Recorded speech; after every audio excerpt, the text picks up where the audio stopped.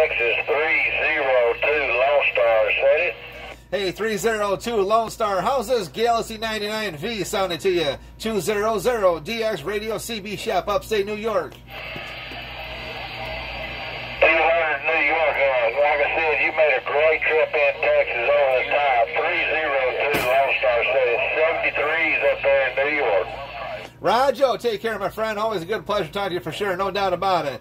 200 DX Radio Shop, upstate New York. We go.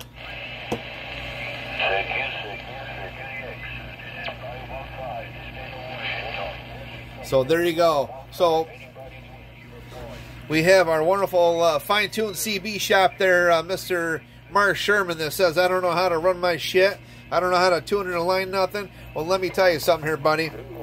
This little rinky-dink radio here that don't have a whole lot of power just done hit skip like it's nothing. So while you're running your little 10,000 watt peon shit and you're splattering all over everyone's stations and tying up channels and always talking about being at the bench and bench and all that bullshit, you don't even know how to use your damn test equipment. So here you go, buddy. 99V.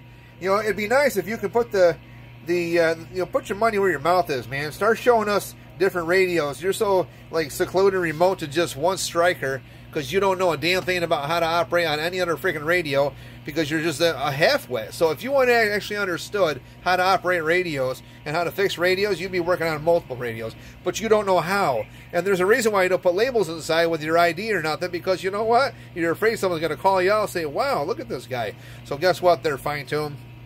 Kiss my ass, because my shop is #1. It will always be #1, and I got a hell of a lot more clientele than you'll ever even think about. So take your damn diapers off and go change them. Goodbye there, little buddy. Hope you enjoy my videos. Maybe you get some education on how to use all this proper test equipment. So right here is my nice test equipment, all calibrated. Same as where it goes to you. So guess what, buddy?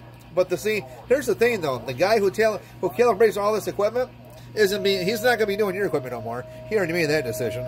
So you got to go find someone else to play with your little toys. Bye, 200 here in New York. We told you that there, bud duck.